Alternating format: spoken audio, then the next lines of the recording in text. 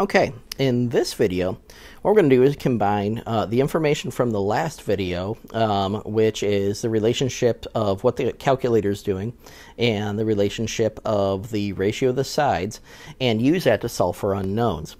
So, as you can see in both these triangles, we can't use the Pythagorean theorem to knock out these sides. We want to solve for a and b over here, and we want to solve for x and y over here. Fortunately, we don't have two sides where we could easily use the Pythagorean theorem. So this is where trigonometry comes in handy, okay? So what we're going to do is that we're going to pick this angle right here that's given to us. And from here, let's see if we could label all the sides in relationship to that angle and then use our trigonometric ratios to solve, okay? So opening up over here, you notice I have an opposite side. Okay, that's good.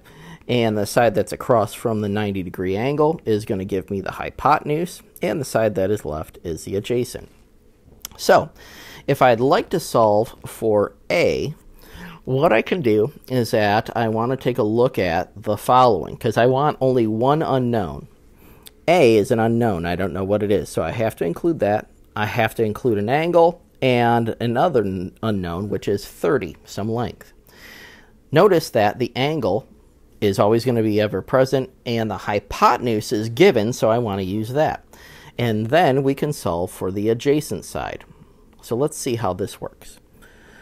So I have the adjacent, again, hypotenuse and angle. It looks like our best bet is to use the cosine, because that includes an angle, an adjacent side, and a hypotenuse. So, taking a look at that, let's start to knock it out. The cosine of 22 degrees is going to equal the ratio of these sides, A, which we don't know, over 30. Okay? Now, if I want to solve for A, I could just use some algebra and undo it by multiplying 30 to each side to knock out these denominators, and I can get A equals the let's put the, it's usually we put the number out in front. We got 30 cosine 22 degrees, okay? And that's, we're going to have to ask the calculator for, and when we plug it in, we're going to get that length of side A is going to be 27.81 units long, okay? So that's what A is going to equal. Perfect, okay?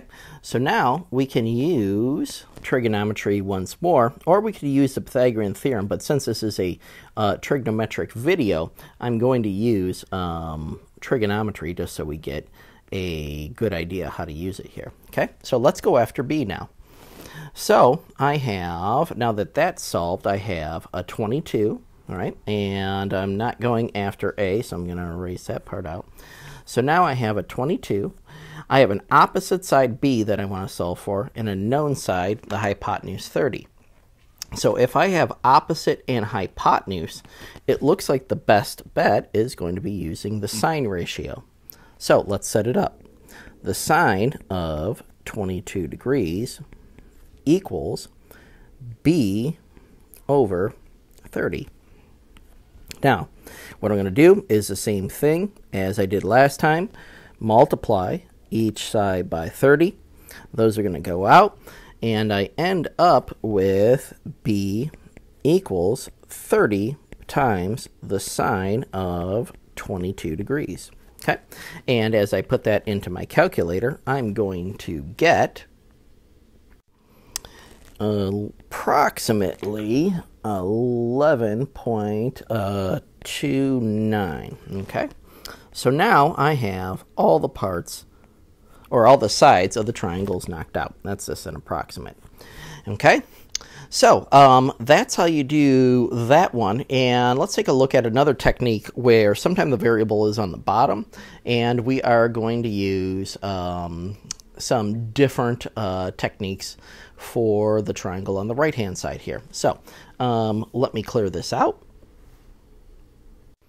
Okay, so going after this guy right here, let's, since we're already kind of familiar from the last example, let's just go right after this. I got a 30 degrees, I got an opposite side, I have a hypotenuse, and I have an adjacent. Okay, so let's take a look at how to solve for x first. I have something that is going to, I have a known side that's opposite, okay? I have a known angle, and I have an unknown hypotenuse. So opposite and hypotenuse is going to, best bet, going to be sine. So I set this up as the sine of 30 degrees equals 6 over x. Okay, now if the variables in the denominator, kind of like a quality of life way to switch these around real quick is that, or do the algebra real quick, is that we can just have these guys switch places, okay? So your sine of 30 degrees and the x switch places, which will give you x equals 6 divided by the sine of 30 degrees, okay? Which, when I put that into my calculator, that's going to give me, all right, 12 exactly, all right? So I have 12 as the longest side, the hypotenuse there, okay? So let's take a look at the next one that we're trying to get, and it looks like we're going after an adjacent side, and we have an opposite side, okay? So if I have a known angle, adjacent side, and an opposite side, so opposite, adjacent, looks like tangent's going to be the best way to go for that one. So I go tangent of 30 degrees equals the opposite side, 6 over x. Okay, using the same technique of just switching these guys around, because that's where the algebra is going to take us. It's just a faster way to knock this thing out. We get x equals 6 divided by the tangent of 30, which is going to approximately give me 10.39, okay? And that's an approximate because it has a long non-repeating decimal there, okay? So, that said, that's how you do those guys, and I'll see you in the next video where now we can use trigonometry to go after some unknown angles.